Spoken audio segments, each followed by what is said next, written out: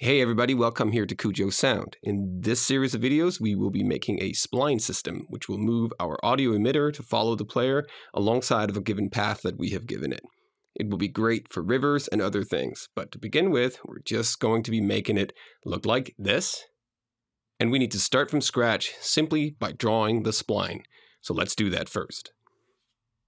As you can see, I have spline points added to the scene like this. And I have an actual spline that draws from each of these. What I want is I want an object to follow this spline. So to begin with, we need to be able to create the spline.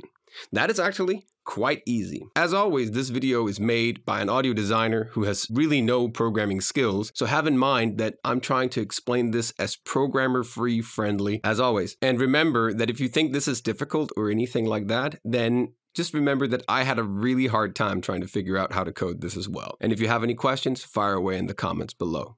While you're at it, why don't you just subscribe? Okay, so I want an array of so-called spline points. I want to be able to add it to the scene, and I want my script to automatically track which of these comes after another, and then draw a line between the first object to the second object, to the third, to the fourth, to the fifth. I'm going to do that by creating an array of vector 3 called spline points.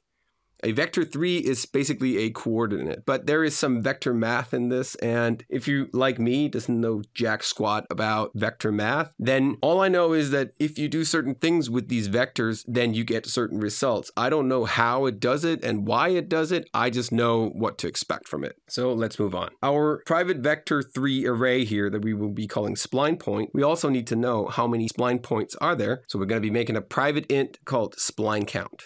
And for the sake of debugging this, of course, we are going to be making a public bool, which we will call debug draw spline, just for the sake of being able to see the spline if we want to, or also be able to deactivate it at some point. Anyway, we are simply going to, in our start function here, say that the spline count is equal to the transform of child count.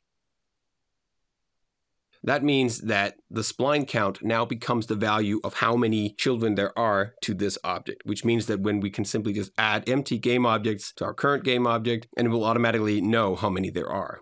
So we want spline point, each of these arrays, we want that to become a vector 3 to the number of spline count. Hopefully you follow so far. Anyway, we're going to be defining how these work. So for, and if you, like me, you just type 4 and press tab twice, you get this. And then you just replace the name here with spline count. And this means that as long as the number that we identify as I, which is basically called index, that starts at 0, as long as its total number is below the maximum number of spline count, then you run this loop over and over again. So spline point I, which starts with 0, so that is the first spline point we have, equals the transform of the child 0 and its position. It does so again with the next one and the next one and the next one. So in order to be able to see this, we are going to be drawing a line. Normally, this drawing line thing between things is only done per frame, so we need it to be done in an update function. So void update. If our spline count is greater than 1, then we draw this line, because if you only have 1 point, then of course it can't draw anything. So for, again here, the value of I equals 0 and I is greater than spline count, I plus plus. We debug dot draw line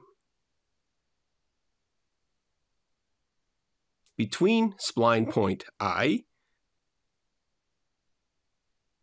and spline point I plus 1.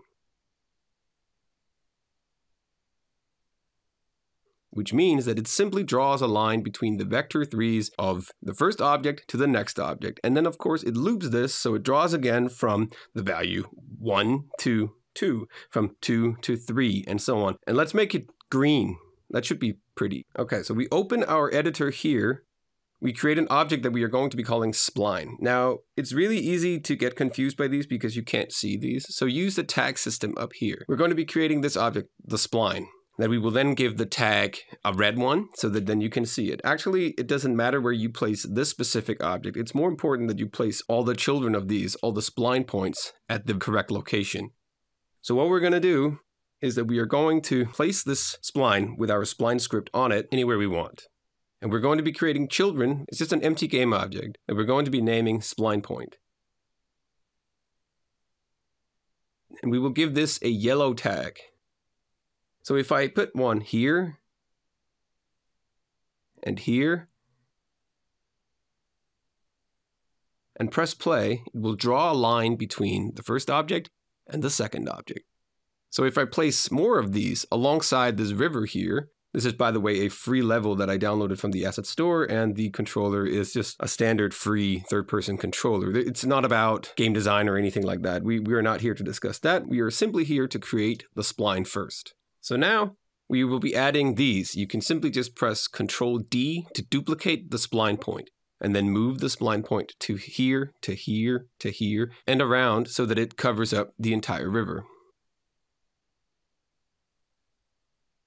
And when we press play, you will see that there is now a green line alongside this river. And that is how you create a spline. You have now drawn a line that goes from one object to the next, and then we can draw a line that follows anything we want. And we can use this system to have an object follow the line that we just drew between all these objects. And that is going to be the interesting part. I really hope you enjoyed this video. If you have any questions or comments, leave them below. Subscribe to the channel if you really like this content, or even better, head over to patreon.com/Cujo Sound, where you for as little as $1 a month can help me sustain this channel. I would really appreciate it. See you in the next video about how to attach the audio emitter to these spline points.